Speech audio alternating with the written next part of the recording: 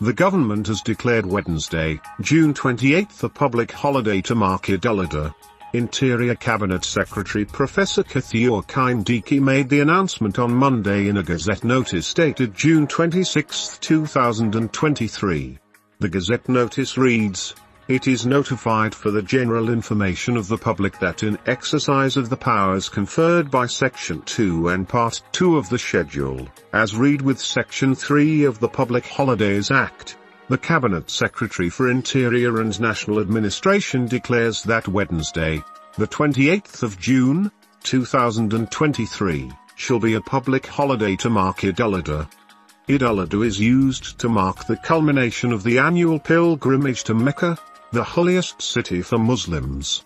The Mecca pilgrimage is a mandatory religious duty for the religion's faithful and must be carried out at least once in one's lifetime by all adult Muslims capable, physically or financially, of undertaking the journey.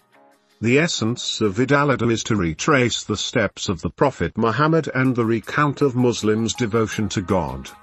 The day remembers Prophet Abraham's willingness to sacrifice his son when God ordered him to.